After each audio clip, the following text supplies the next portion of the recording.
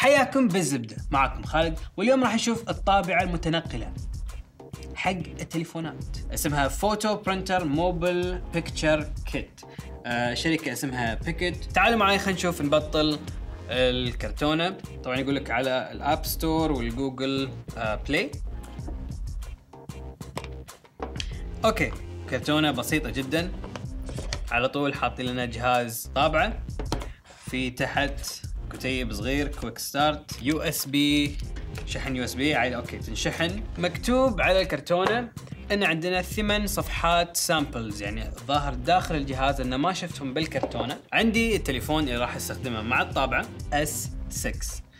وراح استخدم خاصية ال NFC علشان اشبك عليها بسرعة. لازم تنزل برنامج اسمه بيكت برينتر.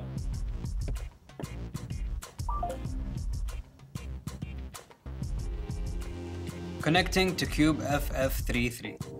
Printer found. الحين اتصلت في البرنتر اشوف ان بطاريتها فيها 40%، وراح اصور او اطبع الصورة اللي توني صورتها. صورة وايد حلوة، يعني صراحة جميلة جدا. وراح اسوي برنت، ترانسفيرنج وبرنتنج.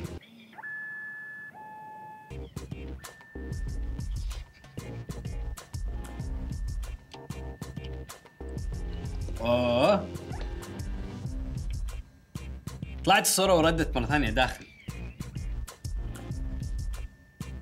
طلعت مرة ثانية، ردت مرة ثانية داخل، والظاهر راح تضيف عليها ألوان. لا لا لا لا لا، شوف السكسي. لا بس خلاص. الصورة اللي تو خذيناها وصورناها في الموبايل برينتر حق التليفون يشبهني. صورة أبراج الكويت.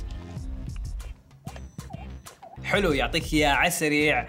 انستنت فوتو موبايل برينتر حق الايفون والاندرويد. عجبتني وايد.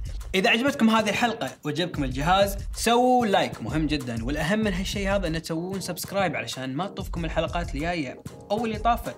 حياكم بالزبدة.